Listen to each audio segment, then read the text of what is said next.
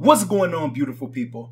In today's MLB The Show 22 video, we're going to be breaking down how to win every showdown in the game. This is going to be simple but very effective methods to help you be more successful. Let's get into today's MLB The Show 22 Showdown and Conquest breakdown. If you want to complete every collection super fast, head over to my sponsor and use code FAT for 5% off your order. Super fast and reliable. Alright, so they just dropped the new Extreme in MLB The Show 22. Now you can use this same method for any showdown. Dog days of summer, always intense, big dog, cover athletes. It's the same exact method. We already have our team drafted. So we're going to look at the squad, okay? The last person is going to be a left-handed pitcher. So I want to make sure that I get some power hitters, righties, okay? I want to get as many righty power hitters as possible, but then I also want to make sure that I got 2 or 3 lefties or switch hitters in case the other missions have right-handed pitchers, okay? Throughout the process, you're going to be getting more and more players. And as far as perks, you want to try to get anything that says exit velocity.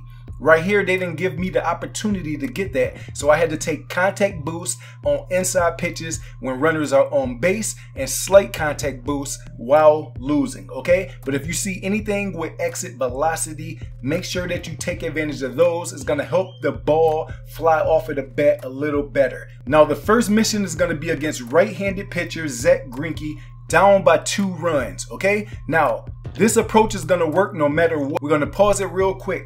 The first thing you want to do is check the pitches. You are not online. You playing against the CPU. You want to see how many up pitches, meaning curveballs, stuff like that, that pops up out of his hand. And then you want to check the down pitches. The down pitches are the fastball, the sinker. The first thing you want to do is push right trigger or R2. You want to check his pitch selection. So he has a 4-seam fastball and a sinker with a changeup and a slider. They are going to be walking you a lot. Don't swing at everything. Everything is not going to be in the strike zone. So therefore, you won't have max power. So that's 3 balls and 0 strikes. Now you can wait for a mistake pitch. A mistake pitch is when they throw it straight down the middle. There he goes with a 4-seamer, a little high, but I want it more in this area so I can get max velocity on it. So there we go with our first base hit right there, 35 speed. We're going to be able to get a double. All right, so now we have 1 runner on base right there, okay? And all I did was just sit back and wait for it to come straight down the strike zone. Let him use as many pitches up that he has to. 1-0 pitch right there. It was an off speed. You don't need to try to kill that. You want the ones in this slow area right here. High I am moving is all you want to do. Boom, straight back up the gut right there, 35 speed. We're going to send him home. He shouldn't be able to gun him out. 35 speed, we get a run right there, okay? Base runner on third, and we're watching for anything in the zone. Okay, so that one right there, he jammed me up, and it falls in place. So we're going to leave both of them base runners on, okay? So that guy don't have that much power. Okay? So we don't want to be in a double play, so we don't want anything on the ground. That's the outside right there, 1-1 pitch. When you got a base runner on, these down here is going to get you into double plays. You want these and up. Okay, so we were able to get underneath it.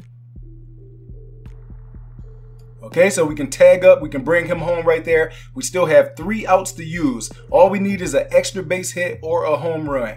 Okay, so they started me off without people without power. So right here, Thony should have enough power with a good squared up pitch. Boom, that should go over his head. There's no way he should catch that. Boom, get him all the way around 64 speed, send him home, and we complete that mission right there with the approach. Now, we've seen enough fastballs over and over and over and over where the timing was there. As soon as he threw it to the inside, I was able to jump on it. Okay, so that's the same exact approach that you're going to use for every single one of these missions. Remember, when you got a base runner on base, you can either bunt to move him, so if you get the next guy out with low power, you only get one person out instead of two. All right, so once you get to the perk section again, now we starting to get exit velocity. So we're going to grab that. We're going to grab a switch hitter that we can move up. Make sure that you equip your perks every single time. Come right here to your squad. Take this person out, 41 power, put him in, and now we're going to switch it up. We're going to go switch hitter. We're going to move up to the third spot. All right, so the next mission on this one would be going against L Lighter. You are down 4 runs, but you have one person on base. So a home run will bring the gap within 2.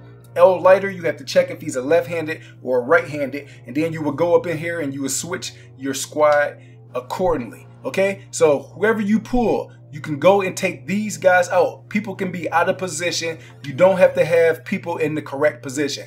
You're going to be playing offense, not worrying about defense. If this helped you out, use these tips and strategies and complete these showdowns super fast. Let's get it.